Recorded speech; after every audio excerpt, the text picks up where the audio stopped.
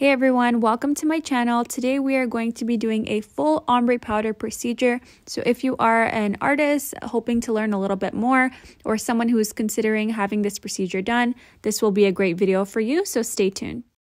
So the first thing we are doing here is wiping down her brows with alcohol and making sure that we are working on a sterile surface. Once you have wiped down the brows, we are now going to proceed with brow mapping. So brow mapping is going to help the artist to create symmetry between the brows. It's also going to allow the client to see what their brows are essentially going to look like before we start the procedure. It's going to help them determine the size and the shape. So as you can see here, I'm just taking my time drawing those lines. These are going to be my base points and they will help me to then fill in her brows and create a symmetrical shape. If you would like an in-depth video on just brow mapping, please comment down below and I would be happy to upload something that focuses more just on this area of the procedure. Now, using my brow pencil, I'm going to go in and fill in her brows using those base points to guide me and also just staying with her natural brow shape. I always like to work within the client's natural brow shape. I'm trying to enhance what they already have. I'm not trying to create something totally different. That way, we're going to have the most natural result possible. If you were to have a client that doesn't have any hair at all, then you have a little bit more flexibility in creating any type of shape that the client would want. And of course, just using your expertise to determine a shape that would best suit that client's face. And just a reminder, when filling in your client's brows, you always want to make sure that your pencil is sharpened. That way you're going to get the cleanest lines and you're not going to need to clean up too much afterwards. If your pencil gets dull at any point, feel free to just take a moment and resharpen it before starting your pre-draw again.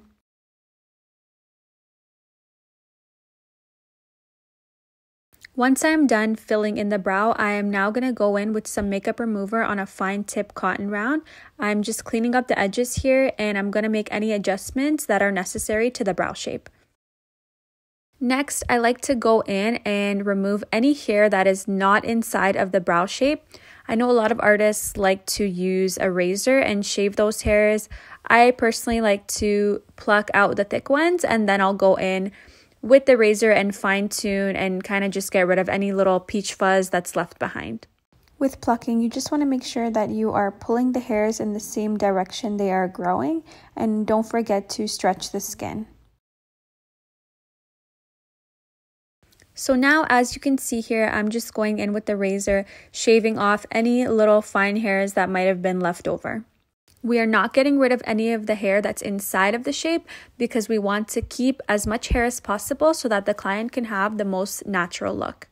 If you are going to use a razor, just make sure you're stretching your client's skin so you're not nicking them or creating any irritation. Now, before we proceed any further, I'm going to show this client what this one brow looks like. I do this so that the client has a chance to provide feedback on this one brow before we go ahead and start filling in the next one. Doing this will save you a lot of time because now you can make adjustments based on the client's preference and correct that brow before moving on instead of drawing two brows that the client does not like. Alright, so as you saw, we did discuss the brow shape and she gave me her approval, so now I am okay to proceed to the next side. So here I'm just doing the same thing that I did on the first brow. I'm just filling it in and using my base points to guide me. Sorry guys, I went ahead and sped this part up because you already saw it with the first brow. And I am not here to waste your time. Time is money. As I said earlier, you always want to be working with a sharp pencil. So if it does dull out during the procedure, feel free to take the time to resharpen it.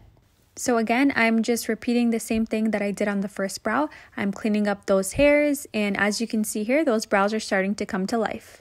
And cleaning up the brows like this is so important because you want to get rid of that hair before you conceal, otherwise it's going to be really messy. So now that your brows are just about perfect, you can now move on to the concealing portion of the procedure. I personally like to lay the client down for this part. I just find it's easier for me to stretch the skin and steady my hand this way. Concealing the brows is super important. You never ever want to skip this step. Concealing is going to give you a really crisp shape. It's going to help you clean up your lines and it's going to allow you to see exactly where your outline should go. A question I get asked a lot by my students is what concealer shade to use. You want to go for the lightest shade possible because you're trying to create a contrast between the two colors so that you can see where you need to outline. This is not makeup. We are not trying to match the concealer to the client's skin tone. Now I am moving on to the next side, and I'm just going to do the same thing that I did on the first brow. And just a reminder, you want to use a flat brush for this so that you have clean lines. You don't want to use one of those fluffy brushes. Sorry, I don't know the name for it. I'm not a makeup artist, but you always want to use a flat brush. When you are concealing, you always want to make sure that you're stretching the skin so that you get clean lines. And you also want to make sure that you're only using a little bit of product. If you're using too much concealer, it's just going to make the brows appear messy. Another tip for concealing is you always want to hold your brush on an angle and work side to side. Your brush should never be at 90 degrees.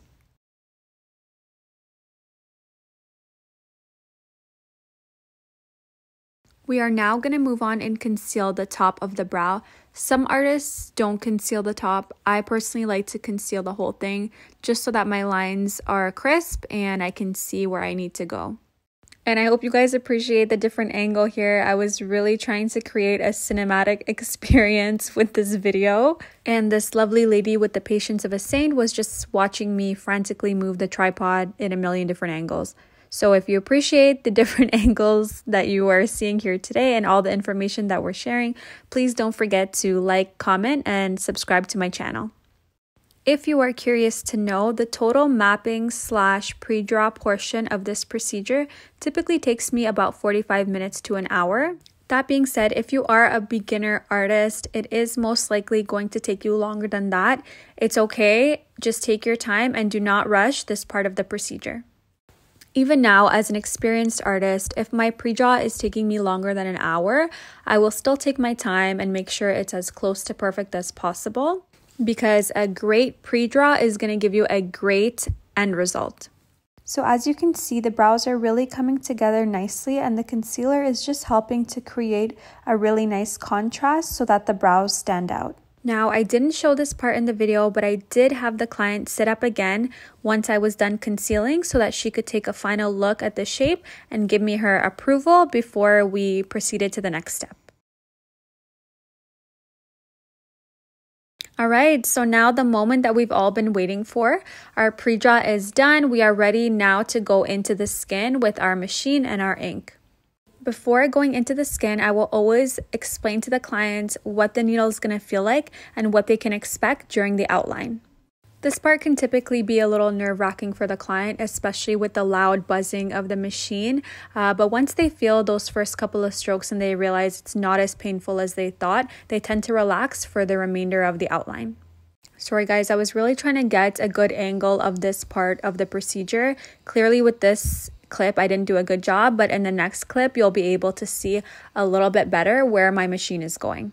So essentially the purpose of the outline is to now transfer our pre-drawn shape to the client's skin so that we have an area to follow when we're shading it in. So you want to outline exactly where your brow pencil is meeting the concealer. At this point, the client is not numb, but it's still pretty comfortable. It's not as painful as people think because we're not going as deep. So it does not feel the same as a tattoo. I strongly believe in self-educating, and nowadays, especially on YouTube, there's nothing that you can't learn online. But with that being said, I do strongly suggest that you take an in-person course before you start working on clients. If you are in the Ontario, Canada region, I do offer in-person courses at our Shikani Ink Academy. So if you're interested in that, you can send me a message or just comment down below. Once your outline is complete, we are now going to wipe off all the brow pencil and concealer. If you are a beginner artist, it would be a good idea to wipe in sections so that you can check if the ink actually implanted into the skin before wiping off your whole pre-draw. Now we are going to numb this eyebrow. So you're just going to go in with your primary numbing with a Q-tip, and you're just going to rub it around and make sure that you're really getting numbing underneath those hairs as well. I am really generous with my numbing cream because I want my clients to be as comfortable as possible, so I suggest that you do the same. If your client is in pain, it's going to make your job a lot harder because they're going to be moving around and flinching, and you won't be able to get the job done properly. So for the rest of the video, you're going to see the procedure from this angle just because I think it's easier to see, but I would still remain working either behind the client or on the side of the client. I went ahead and outlined the other brow off camera, but you're just going to do the exact same thing that you did on the first brow to the second brow, and then cover the brows in plastic wrap while they're numbing. They're going to numb for 20 to 30 minutes, and then you can proceed with the rest of the procedure. So here you can see me just wiping off one brow and getting ready to start shading. I always like to make sure that the brow is completely dry before I start shading so that the ink doesn't splash everywhere, which is why you'll see me here just dabbing off the brow with a Q-tip. All right, so here we go. We're about to begin shading. Throughout the video, you're going to see me do what is referred to as a scissor stretch, which is stretching with my pointer finger and my middle finger. You might see other artists stretch the skin differently. Some artists like to stretch horizontally right across the whole brow, but you basically just have to find what's comfortable for you and what works for you. I always like to begin shading at the tail of the brow and work my way toward the front. If you are an aspiring artist or perhaps considering getting this procedure done, you might hear the term pass. What that means is it's basically just a layer. So this here is our first pass, and we're going to be completing 4 passes on each brow. This is why the procedure is a little bit lengthy. It's because we are going over the brows in layers and slowly building that color, unlike a tattoo where you would just go over it once and it would be finished. Working in passes or layers is definitely a bonus to the ombre powder technique because this makes it customizable for the client. If they are looking for something more natural, you can do less passes. If they want something bold, a little bit more dark, you can do more passes and create more saturation. Keep in mind that once healed, ombre powder will heal 30 to 50% lighter. So I would always do at least 2 passes. Otherwise, it's going to be extremely light once it's healed, and your client is most likely going to be disappointed. So you want to do at least 3 or more passes to ensure that the color will still be there once it's healed. I did go ahead and speed this part up a little bit just because the shading does take a long time. It takes me about 15 minutes per brow per pass. The entire procedure takes me about 3 to 4 hours to complete. Some artists are able to complete it in 2 hours. I am not one of those people. I am definitely not at that speed, and I really like to just take my time and not rush anything. So I give myself at least 3 to 4 hours to complete the procedure. If you are a beginner artist or if you are having your procedure done by someone who is newer to the industry, I would expect the procedure to take a little bit more time. 3 to 4 hours is the amount of time that it takes an experienced artist. So someone who's just starting out might require a little bit more time. My first client, believe it or not, took me 7 hours. I know, oh my God. God bless my first client, and thank you for giving me a chance. I would not be here without you, and thank you for sitting through 7 hours. My point in saying this is be patient with yourself. Rome wasn't built in a day. You're still learning, and it's expected for it to take a little bit more time in the beginning. And eventually, as you progress throughout your career, you will be able to pick up your speed and complete the procedure a lot faster. A little tip here for shading the brows is to always make sure you are really saturating. Something I see in a lot of beginner artists is they move very quickly to complete the brow and they skip a lot of areas, and you'll see a lot of pockets that do not have any pigment. I know the brows are looking very dark right now, but you'll see how light they actually are once I wipe. This is why you really want to saturate your layers to make sure that the skin is actually retaining the ink. You also just want to watch the pressure of your hand. You should be feeling a slight vibration. If you are feeling a really harsh vibration or your machine is producing a very loud noise, you're most likely going too deep. I would recommend practicing your pressure on a balloon or even on latex skin before getting started on an actual client. So you might notice here that I've switched my position. I like to work from this angle when I am working in this area, and here you'll see I'm trying to create that light feathered ombre look where the front is going to be lighter than the rest of the brow.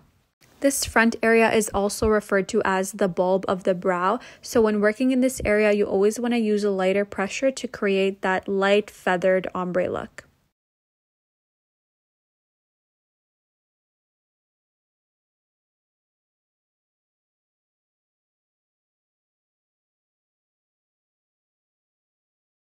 So here you'll see I am wiping off the brow. I'm just using a baby wipe dipped in a green soap and distilled water mixture. And as you can see, as mentioned earlier, the brow actually is very light. Although it appears dark, it's actually not that saturated, which is why we need to complete more layers to build up the darkness of the brow. So now I'm going to go in with a secondary numbing. So this is the numbing that you're going to use when the skin is open. We are going to be using this numbing after every pass that we complete, which is the great thing about ombre powder because we are continuously numbing throughout the whole procedure. So again, I went ahead and did the other brow off camera. So now we've done the other brow and we are back to the first brow that we were working on, and we're doing now our second layer of color. I didn't speed this part up just because I wanted those who are trying to learn to get a good look at my hand positioning, the way that I'm shading, and just in real time how long it's really taking for me to shade the brow. But if you want, feel free to skip ahead and just fast forward this part a little bit because like I said, the shading does take a little bit of time. For those of you who are deciding to stay and watch this shading section, I thought I could answer some frequently asked questions about the ombre powder procedure while we watch. So the first frequently asked question is, does the ombre brow procedure affect the way that the hair will grow? The answer to that question is no. This procedure does not affect the hair growth at all, so your hair will still grow exactly the way that it normally would. So moving forward after the procedure, if you are looking to groom the brows and clean up those hairs, I would recommend either threading, plucking, or even shaving. I would try to avoid waxing because it does exfoliate the brows a lot and they just might not last you as long. But either threading, plucking, or shaving would be fine to remove any unwanted hairs. Another frequently asked question is this procedure okay for all skin types? The answer to that is yes. Whether you have dry, oily, combination skin, you can get this procedure done. If you are someone who had oily skin, it might not last as long. You might just need to come for a little bit more frequent touch-ups. However, you still could do this procedure and it will still last you a really long time. And that brings us to our next question, which is, how long do the ombre brows last? The brows will typically last 1 to 3 years approximately. This number depends on your lifestyle, your skin type, and just the way that you are caring for the brows. Another question I get asked a lot is, will I bleed during the procedure? The answer to that is no. If the client is having a lot of bleeding or excessive bleeding during the procedure, something is wrong. Either your pressure is too deep or most likely they did not follow their pre-care instructions. We are actually not going that deep into the skin, so the client should not be bleeding. And as you can see from the video of me working above, you can see that there's only ink there. You're not getting any blood, and I'm not having to constantly wipe any blood that's coming out because she's not bleeding. We're at the correct pressure, and she clearly did follow her pre-care instructions. If the client was bleeding the procedure, this would lead to poor retention of the ink because essentially the blood would just be pushing out all the ink that we are trying to deposit into the skin. I always say to my clients and to my students that a huge part of the procedure is how the client is caring for the brows.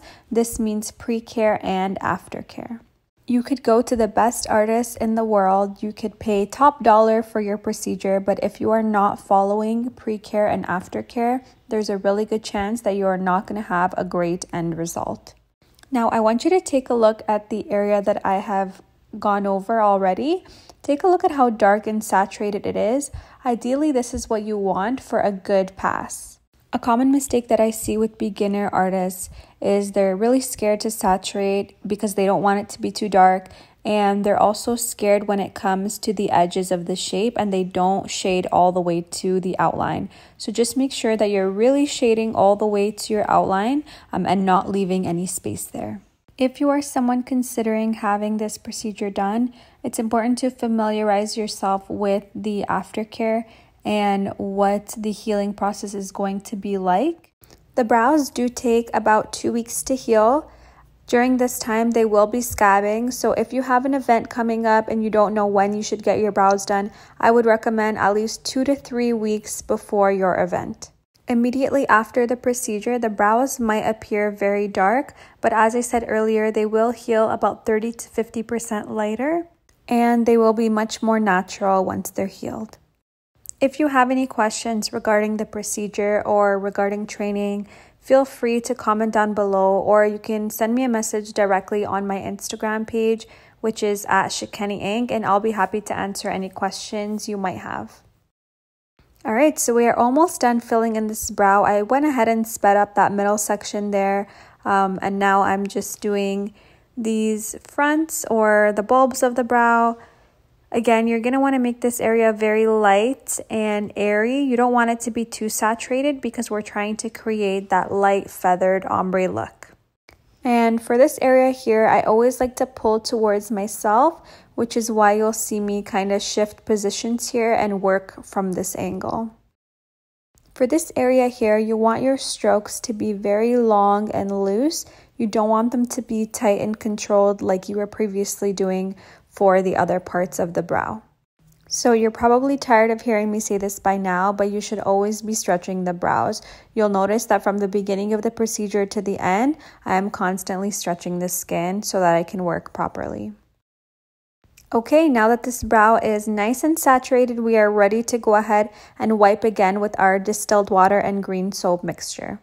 Just be mindful of how much pressure you're applying when you are wiping the brows. You want to be wiping gently because we don't want to be causing any unnecessary irritation to the brows. So now we're going to go ahead and add a little bit more numbing. Remember, I said after every pass, we are going to numb the brows to make sure the client is as comfortable as possible. So I'm going to go ahead and do the other brow off camera. So in the next clip here, you'll see that we are back to working on the first brow and we are doing now the third layer. So here we're just repeating the same thing that we did for the first 2 layers. We are saturating the brow and just shading inside the whole thing. And you can really see that the color is starting to come to life and it's gradually getting darker.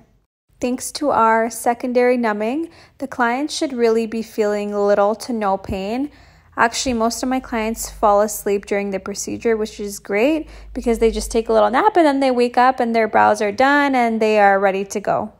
I always take it as a good sign when the clients are asleep because obviously that means that they're not in pain and that they're really comfortable. Funny story, I actually had a client who fell into such a deep sleep that after the procedure, I was unable to wake her up. I was trying to make a lot of noise and move things around so that she would wake up on her own, but I literally had to shake her until she woke up. We are almost at the finish line. We just completed our 3rd pass and we are applying more numbing before we go in and do the 4th pass. The brows are looking so nice. I'm so happy with how these are turning out. All right, guys, we are almost at the finish line. So again, I've gone ahead and done the other brow off camera. So we are back to this brow and we are doing our 4th and final pass. I like to refer to this 4th layer as our perfecting pass. Although we are doing the same thing we did with the other layers and saturating the whole thing, we are now really going to take the time to blend everything together nicely. And if there's any light areas, now is the time to really saturate them and make sure that the brows are perfect before we finish them off. Sometimes if I feel like the fronts are already dark enough, I'm just going to leave them alone and I'm not going to do a 4th pass in that area. So here you'll see that I'm only going to go over the tail and the middle section because I already feel like the front is saturated enough.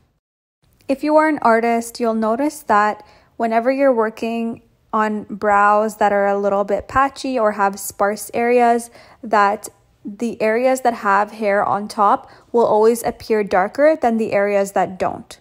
With this client that I'm currently working on, you may notice that the front and midsection of her brow does have a little bit more hair than the tail section that I'm currently working on. So what I'm going to do to even them out is I'm going to saturate the areas that don't have hair a little bit more so that they blend together nicely with the areas that do have hair.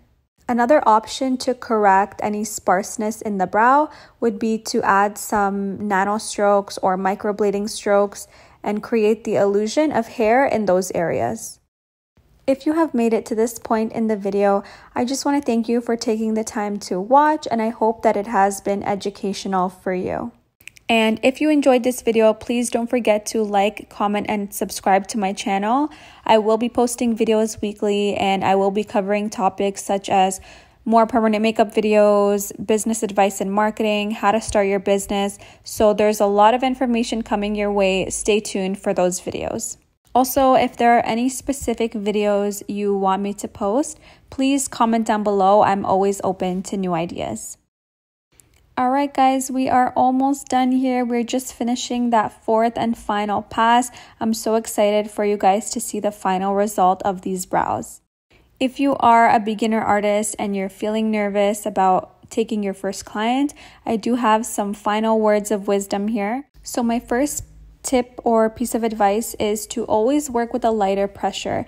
You can always build and create more darkness once you get comfortable, but if you start off right away really dark and with too much pressure, it can be incredibly hard to fix. So always start light and gradually build your pressure. My second piece of advice is to take your time with the procedure. I know it is a lengthy appointment. I know that it does require a lot of patience, but I promise if you are taking your time and going through the steps properly, the end result is going to be that much better, and quality work is going to show through in your photos, and it's going to make for a really great portfolio. My third and final piece of advice is to not be so hard on yourself. I promise you will get to the level that you want to be at. Your work might not be great right away, but it takes time. Again, Rome wasn't built in a day. Everything does take time, and it does require practice. So don't be discouraged if you're not getting the results that you hoped for right away. One of the main keys to success in any industry is staying consistent. You're not going to get results just by trying it once. You have to stay consistent, show up, do the work, and practice in order to be good. When I first started, I was actually really terrible. I think I was way worse than most clients. It's just something that did not come naturally for me. So I really had to work in order to be good at this. So if you find yourself in the same boat where this technique is just not coming to you naturally, I promise if you keep at it and you just continue to practice, you will get better. It is true when they say success tastes so much sweeter when you've worked a little bit harder for it. We are finally done shading. Yay! So now we are going to wipe for the last time and take a look at that final result. If after wiping, I still feel like there's some areas that might need more, especially those areas that don't really have hair, then I might just go over them again before completing the procedure. Alright, here is the final result of our procedure. We are done, and she now has her beautiful ombre brows. Thank you so much for watching. I hope you guys enjoyed this video, and please don't forget to like, comment, and subscribe to my channel.